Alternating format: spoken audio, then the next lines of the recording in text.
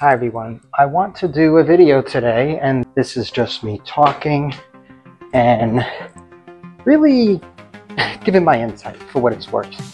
And I hope it's worth something considering the fact that I have close to 20 years in IT, and specifically speaking in cybersecurity, I have about 15. So I'm just going to get straight to it. Okay, so let's get straight to the bottom line.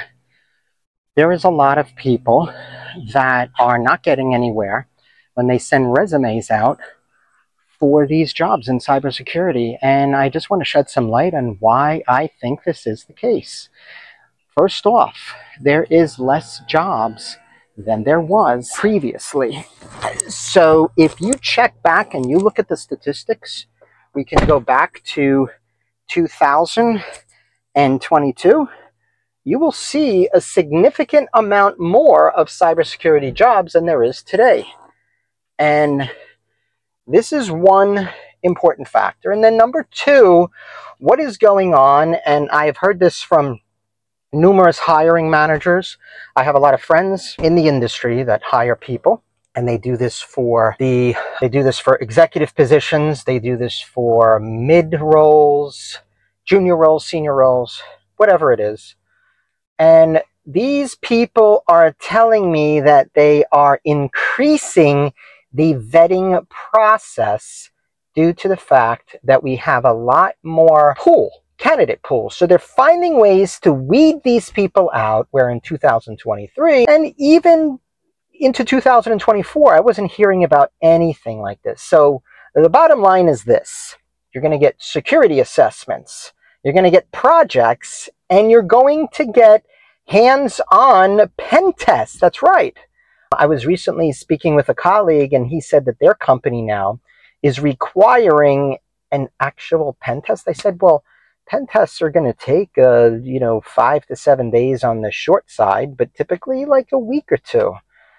He said, well, it's going to take 45 minutes. I said, 45 minutes? I said, that's not a pen test. Well, what they want is someone to fish around for vulnerabilities and showcase what they are finding in a vulnerability kind of assessment scenario. I mean, they're calling it a pen test. I'm not. So that is one indication of what we're seeing more. We're seeing a lot less jobs. We're seeing a lot more rigorous interviews. These are not the interviews where they're getting your resume, going over it, you're answering questions, and then you're getting to the next level and you're talking. No. These are technical interviews, code snippets that are coming to you in the interview. For example, how would you explain the vulnerability in this code snippet? And if so, how would you mitigate it? These are live. These are in a panel of like 3 or 4 other people. So I want to let everybody out there know that in the last 5 years, you have been told the cybersecurity jobs are everywhere and you're going to make so much money. And I am not denying that there's not money in cybersecurity. I just want you to be really aware of what is in store when you're looking for that role. And for example, it's not enough to have you as specialty, security specialty like I have, or your Azure 500. There's going to be more to it. It could be some kind of a lab that they want you to complete prior. And I've seen this at the higher paying roles and even the senior level. That's right.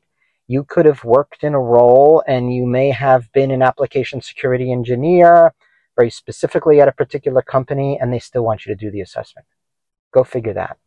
I think it's a little appalling to some degree when they see someone who has done a considerable amount of application security testing and now they are requiring that. And look, it may make you feel like no matter what you do, they're not going to believe you. And to some degree, there has to be some trust on the level from the employer. So, I mean, I completely understand where you're coming from if that's what you believe.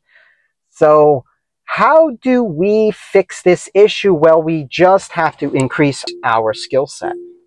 We have to make sure that we are up to par with the skills. Work on labs, all right? You want to do this on your own time. Get yourself an account, let's say with GitHub, post some of the things that you're doing, get a portfolio. And I know you've heard this, but sometimes I go on the web and I'm hearing a teenager talk about what they would like to tell you about how to get hired in cybersecurity. I'm like, all right, I'm not saying that they're not informing you with good information, but I like to hear from someone who has experience, who's been in the trenches, and who has lived this on a daily basis for many years to let you know what the heck is going on. So I hope that this video can give you a little bit insight into what is going on in the job market in cybersecurity and how to help yourself to get the foot in the door, so to speak, or at least be prepared for some of these situations that are going to require security assessments. Now, is it only application security? No. You're going to be getting assessments in other things that I have seen. For example, if the job requires Kubernetes, there's going to be tests from some companies that are going to be asking you about Kubernetes. And if it requires Python coding experience, there is going to be assessments in that. And it doesn't mean it's going to be an interview-like assessment, but it could be something that is one of these companies that provides the assessments for the recruiters. And I've seen that a lot as well. So unfortunately, you can't get around the proper training. So check out some of the other videos. I'm going to be posting more training-like videos on Learn to Hack and Code. And I hope this has helped to educate you on the process, because it's not as simple as it once was. I do recall the time where I was seeing these very unskilled people getting paid very well, and those times are over. Everybody have a good one. If you grab something from this informal video, then please like and subscribe. Bye now.